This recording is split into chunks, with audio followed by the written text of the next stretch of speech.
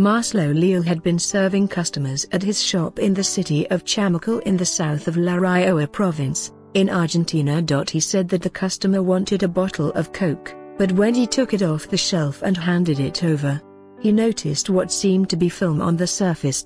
He said, "I took a closer look and something was floating there, so I gave the customer a different bottle of Coke and took the lid off, the one with the thing inside." The shopkeeper was then shocked to realize that what was in the bottle was a condom. Marcelo and his brother Carlos Leal told local media that all of their bottles came straight from an official supplier and they contacted them to get an explanation. They said that they were now working together with the supplier to find out how the condom could have ended up inside the bottle. A similar case was recorded in Peru in April of 2012. When a woman nearly swallowed a condom that was lurking in the bottom of her Coke bottle. The 43-year-old woman, Gladys Navarro Cruzado, remembers how it was disgusting to find part of a condom in my fizzy drink. In both cases it remains a mystery how the contraceptives got inside the bottles.